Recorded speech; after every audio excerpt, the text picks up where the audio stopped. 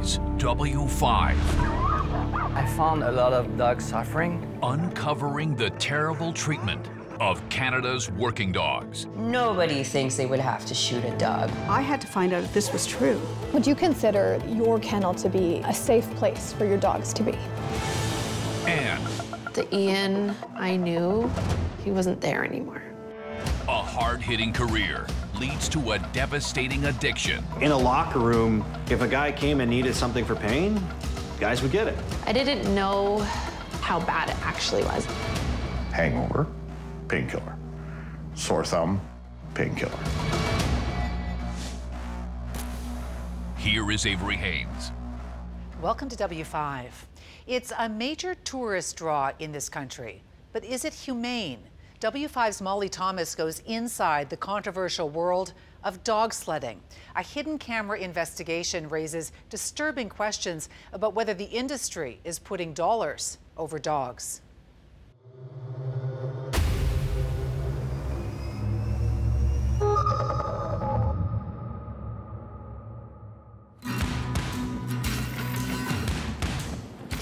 Born to run. That's how these majestic animals are often described. Wild and seemingly happy, sled dogs are an obvious and adorable moneymaker for companies trying to attract tourists. These dogs are considered working dogs in Canada. But what people see on the sled is sometimes only half the story. I spent pretty much almost a year total crossing the country and trying to get as many companies as possible. Armed with his drone, animal activist Francis Metivier set out to see what was happening in the dog sled industry. He flew his drone 66 times over 30 kennels in Canada, searching for sled dogs in rural and remote areas of Saskatchewan, to densely forested kennels tucked away in quaint parts of Quebec, to large operations closer to city life in Ontario.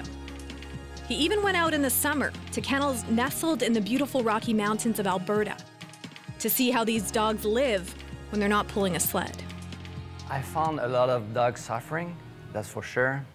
I saw dogs, shivering in the cold. Some were scared, some were pacing back and forth nonstop over and over again. And they were all really desperate for affection. I could see it. Metivier also used trail cams and even climbed up trees with spy cams to figure out how sled dogs spend their days. He says he found roughly 2,000 dogs tied to metal chains with nowhere to go, exhibiting troubling, repetitive behavior. And from above, you can see all those little circles. And all these circles are dogs just going around and around nonstop. That's what they do pretty much all day. That's their lives. That's their lives. So when they're not pulling sled for the company to make profit from, they're chained to their pole. One of those sites surveyed near Quebec City had something worse on the ground. In February 2020, there was talk of a homemade gas chamber reportedly used to kill sled dogs. I had to find out if this was true, that this guy had built this gas chamber and was gassing puppies. Fern Levitt is an animal activist and filmmaker who was first tipped off by a former employee. This guy told me the owner of this sled dog company had built his own gas chamber and was gassing the unwanted dogs and puppies. And he saw the brutal treatment of those dogs there. And so what happened is he wrote a very detailed report to the SPCA in Quebec and to the Ministry of Agriculture, who were supposed to be doing investigations if there are concerns about dog abuse. And they didn't do anything. The Quebec government and local SPCA would neither confirm nor deny if they investigated this claim. Fern decided to look into it herself. The employee drew her a map to Expedition Milou near Quebec, showing her exactly where to go in the dark. And so I asked some of my friends if they would come with me, and we drove from Toronto to Quebec and got there at midnight. And went inside. What she found and photographed in February of 2020 shocked her. What I saw was this plastic box, just a box that I would pack my kids' clothes in at camp. So at first, when I first saw it, I thought, this can't be it. And then I saw a line leading to a canister that had a message on it that said this was gas. Animals, disposable with a single hose, connected to a canister of welding gas. And then, another grim discovery. And then in the very next room was a freezer. And we opened up the freezer, and it was full of puppies and a couple of adult dogs. And the puppies looked like they were sleeping. Except, of course, they wouldn't. They were on ice. That was hidden from the public's eyes. However, this video was filmed by a tourist showing an employee of the same company hitting a dog as he tries to attach a harness. This type of behavior and the gruesome findings remind Fern of the worst massacre of sled dogs in Canadian history back in 2010. To a disturbing story now from British Columbia. An investigation is underway into what some are calling a horrifying act of animal cruelty. It involves 100 sled dogs that were slaughtered near Whistler, BC last April. A tragedy unfolded when the Vancouver Olympics ended and the tourism industry slowed. It was exceptionally traumatic for our whole team.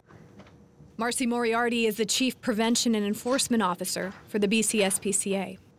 This was a result of a quote-unquote a surplus situation of a business that was there to serve, human entertainment. And the killing, of course, is absolutely tragic.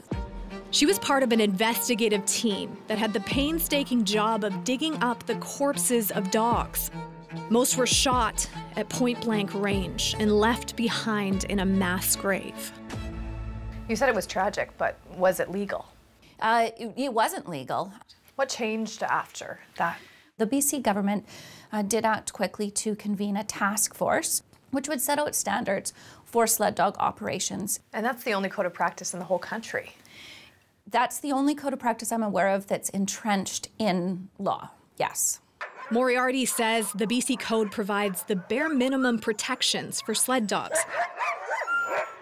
including appropriate tether length, what kind of housing they need, and how to humanely euthanize them. Every other province relies on basic animal welfare laws. Do you worry that other places in the country don't have anything to protect these dogs? Absolutely. And I think in complete honesty, while we have a sled dog code and it in our legislation, legislation's only as good as enforcement and proactive inspections. So this is not a system that is proactively inspected, like, a daycare system or even a restaurant food safety inspection. That can lead to questionable conditions until there is a complaint. This is Spirit of the North Kennels in Salmo, BC, where in 2021, the SPCA says they found large amounts of feces around dogs, with many on chains too short, violating the BC Sled Dog Code of Practice. 40 dogs were seized. An animal welfare panel ruled that the care was not adequate to ensure the dogs would remain free of distress. Spirit of the North disputes the SPCA findings, saying there was not one valid reason for them to take the dogs. The company continues to challenge this in court. Over in Ontario, pushback from sled dog owners who say they were properly caring for their dogs. Back up, please. And you back up, please. Come out. Okay. We're gonna just move on. We're gonna do the inspection today. That's what we're here for. Which our lawyers told you that there's no need for this. W5 obtained body cam footage and images from the raid of Windrift Adventures, where inspectors say they found dog chains not long enough for Ontario regulations. Shavings are wet. The shavings. Some leaking structures with wet walls and not enough bedding for the dogs. So I'm gonna put that there is bedding, but it's minimal, okay? Because it is present. The owners, Adrian Spottiswood and Thomas Pride, had been ordered by the province to fix these problems before. You want? You're in non-compliance. The animals are being removed today. No, they're not. No, Yes, they're not. I'm not relinquishing them. I'm not relinquishing them. You don't have a choice either. in that. Hundreds of dogs and puppies were removed. An adjudicator looked at the evidence and ruled that 11 puppies could go back to that kennel. But more than 200 dogs were found to be in distress and remain in provincial care.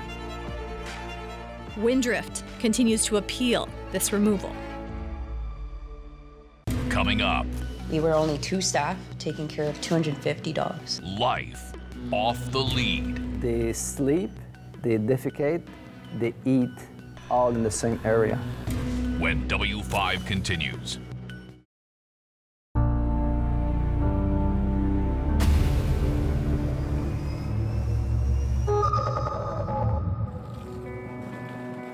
For hundreds of years, dog sledding has been a way of life for Indigenous people, providing them with necessities in harsh Canadian winters. But now, it's become a popular tourism industry. Chantal Dosteller was a musher at a now defunct kennel in central Ontario. As the driver of the dog sled, she was also the main caretaker of the dog's day-to-day needs, even when there was no snow. We were only 2 staff taking care of 250 dogs. 2 for 250. Yeah. Is that humane? I mean, you're working front line with them. Humane to who? Can you take care of that many dogs? Like, give them the proper kind of care? What's your perspective of proper care? Right. Right? I thought it was really insulting that dogs only got 1 hour off their chain a month in the summertime. I think that was really disrespectful. 1 hour of freedom a month. Things started to be said around me that were alarming, such as feed them as little as possible to save money, you know, but not so much that the SPCA gets called. And as a primary caregiver of the dogs, it was really offensive. For years, when tourists asked her about the health of the dogs, she says she lied because she needed the job. So a vet would come around to see these dogs, hundreds of dogs. How many times? Twice a year. Twice a year? Yeah. For hundreds of working dogs? Yeah. And when dogs got sick, it wasn't an option to bring the dog to the vet. They would get hidden in the back of the kennel so people driving by wouldn't see it. And then, Chantal says an end for any dogs management felt were too sick or couldn't pull their own weight. Twice a year, they would hire a hitman. We had seen a mass shooting. They would shoot dogs, spring and the fall. But all the dogs, you can imagine hundreds of dogs barking, and the bark was really high-pitched, a lot of panic. And you're taking the dogs and you're bringing them to this mound, and you'd hear and then you'd hear the drop of the body onto the next. When management wanted to save money, Chantal says they asked their staff to do the dirty work. You had to do the unthinkable, Chantal. Because it was a lot for me. I was still very young. I'm still young. But yeah, I took the gun, took the bullets, went to the yard. I brought Hope. She tells us Hope was a sled dog that had been sick for 4 days. I walked her down to the pit, and nobody had instructed me how to euthanize a dog with a gun. And so I shot her in the back of the head, point blank. It definitely broke my heart. It broke part of my spirit to like, who am I? Who am I to have euthanized a dog from my employer, you know? Why wasn't there vets around? Did you ever think coming into this job you would have to shoot a dog? Nobody thinks that way. Nobody thinks they would have to shoot a dog when they become a dog sled guide. Nobody. For dogs still working in other large operations in Canada, many spend their days tethered to poles, pacing in circles. This hidden camera footage over a 12-hour period shows sled dogs never leaving their chains. And it appears none of the dogs caught on camera had any food or water replenished in the freezing conditions. I cannot understand how this is legal and accepted, and how people can treat their dogs like that. To me, it's absolutely unacceptable. This is Francis Metivier protesting outside a dog sled kennel in Canmore, Alberta. He's an animal activist that has surveyed 30 dog sled operations across Canada and is concerned that working dogs are getting the short end of the stick. They sleep, they defecate, they urinate, they eat, all in the same area. In the same circle, basically. Yes. So it was dirty. Yeah, it's disgusting, yeah. If they say dogs are a man's best friend, who would want to chain his best friend outside like that for 95% of their lives? Rebecca Ledger is a clinical animal behaviorist and welfare scientist based in British Columbia. She has testified at dozens of court cases, some criminal, on whether animals are in distress. When I see a dog that has been on a tether for a prolonged period and has started to display abnormal behaviours, stereotypic pacing and circling, then yes, I'm concerned that that animal is suffering. Are they scared? Are they anxious? Are they in pain? So suffering refers to all of those negative experiences that animals can have. Rebecca acknowledges that no federal legislation specifically states that dogs can't be kept on tethers all day long. If we're putting a dog into any situation where it is suffering and the person in control, the caregiver, is aware of that, then that is illegal. When we see promotional videos of these sled dogs, they're running, you know, Canadians are sold this impression that they're happy. Are they? There seems to be no doubt that sled dogs love to run. They love to be with their pack. They love the opportunity to interact with their handlers and tourists in that moment. But when they're not racing, when they're not pulling sleds, then there are very few opportunities for joy and many opportunities for dogs to suffer. Marcy Moriarty is the Chief Prevention and Enforcement Officer for the BC SPCA and questions the amount of time sled dogs spend on a tether. Sled dog owners, you know, that we talked to have said, these are the Olympic athletes of dogs. And so why would you put them on a tether? Well, they love what they do. So why can't we, you know, they're not like your average dog that's in your home. What would you say to that? I've always found that the most incredible statement, to say these dogs are born to run. They love to run. Of course they do. I don't question that. Then why in the world would you put them on a tether and leave them there for the vast majority of their day? It's counterintuitive. W5 tried to contact the Canadian Coalition for Sled Dogs, but we never heard back. We later found out the organization has been disbanded. Coming up. You spend your entire days in those dog yards. It definitely is a lifestyle. Are the basic rules for care being followed? Are you arguing that the dogs are not in distress? Oh, absolutely. When W5 continues.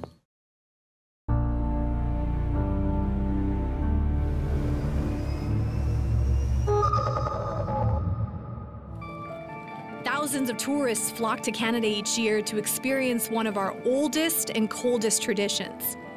Alaskan and Siberian Huskies pulling paid customers on a sled. It's an industry that's present in every province.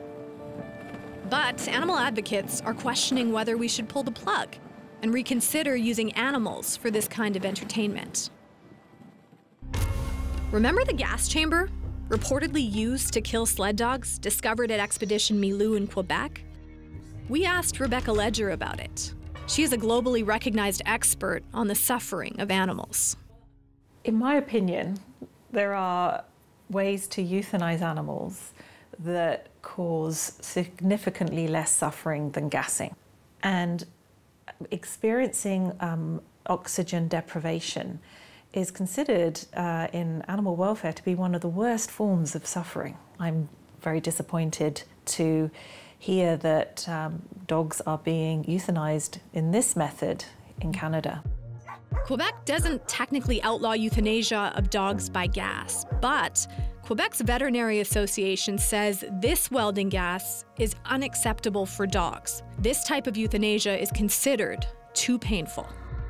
Expedition Milou, the company that reportedly had a gas chamber on site in February of 2020, claims it's under new ownership.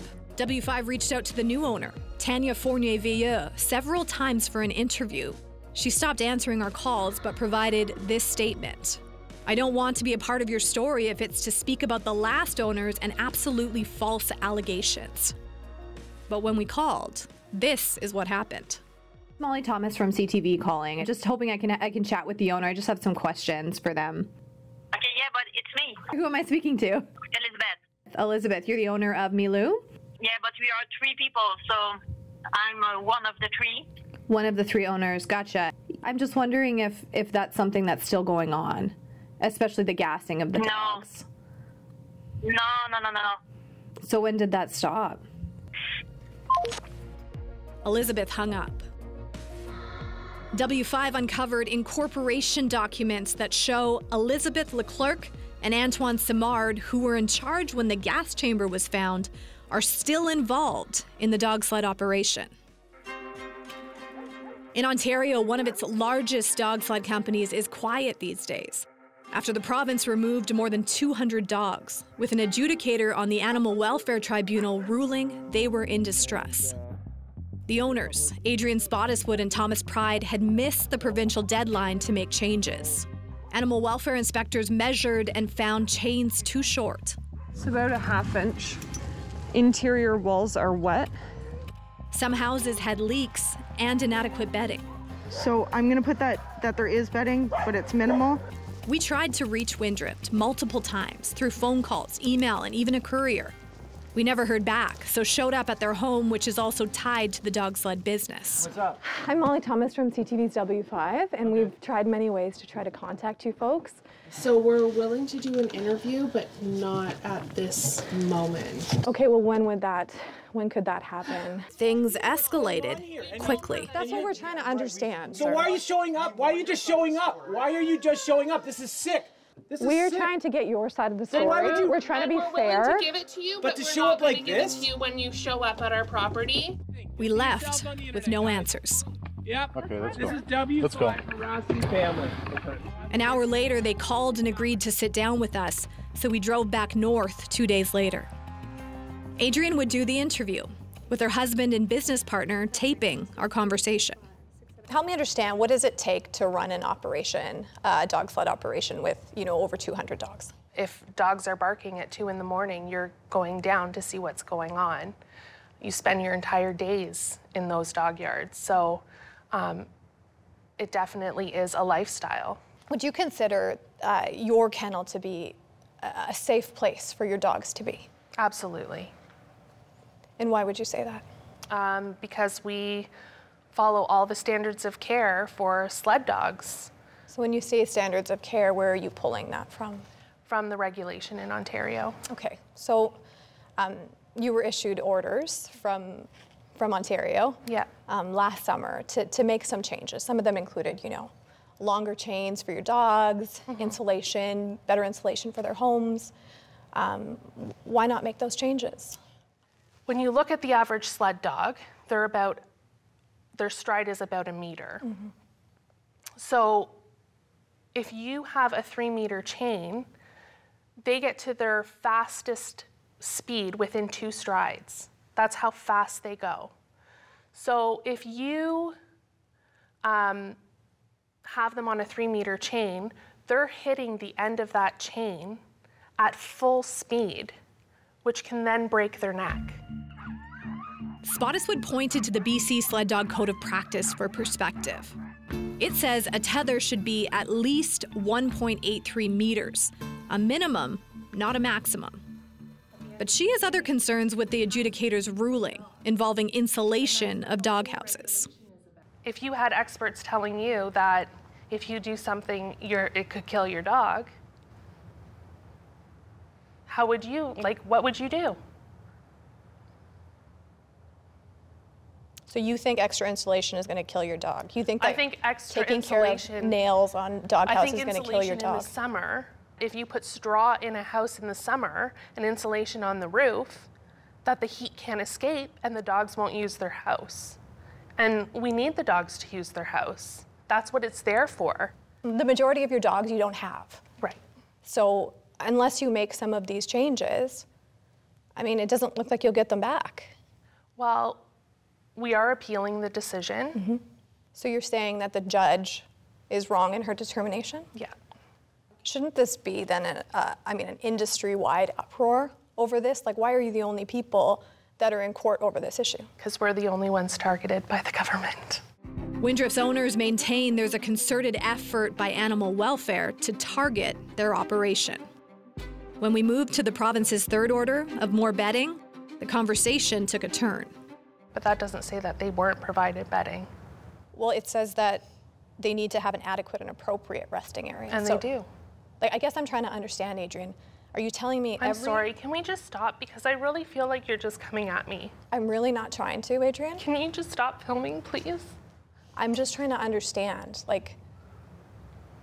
Can you please just stop? Stop filming now. Stop filming now. Folks, I am just... No, stop it! Stop it! We're going by the documents. I'm only going by the documents. We tried to continue our interview. Sir, this is what the judge... Just stop! We're getting answers on... You're not getting answers. Sorry, I'm just gonna have to make a phone call to my lawyer for a moment. Can you please? This is W5. Stop it. Folks, we're trying to understand. You're not. We're trying to understand what your issues are with each of these orders from the province. Adrian never sat back down with us, but instead passed us on to her lawyer, Eric Gillespie. So, Eric, are you arguing that the dogs are not in distress?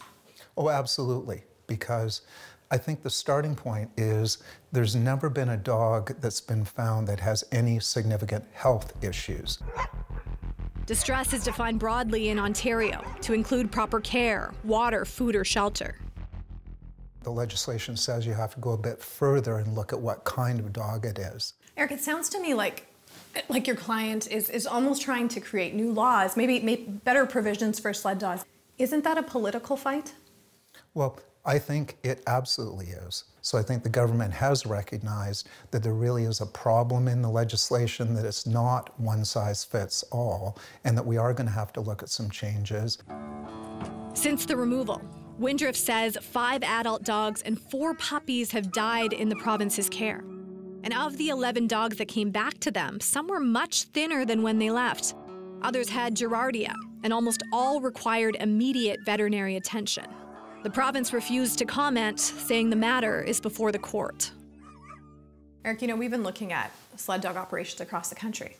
Do you think, when you look at this case, that this puts a negative light on the tourism industry? I think sled dogging in jurisdictions that understand sled dogging is well regulated and working well for everybody.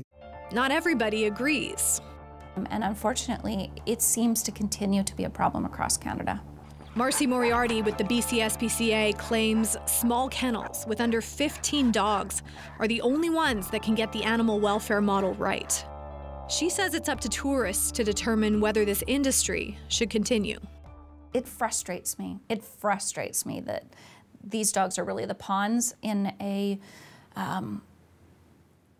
tourist industry that I'd question the relevance of. Does Canada need national standards on this issue?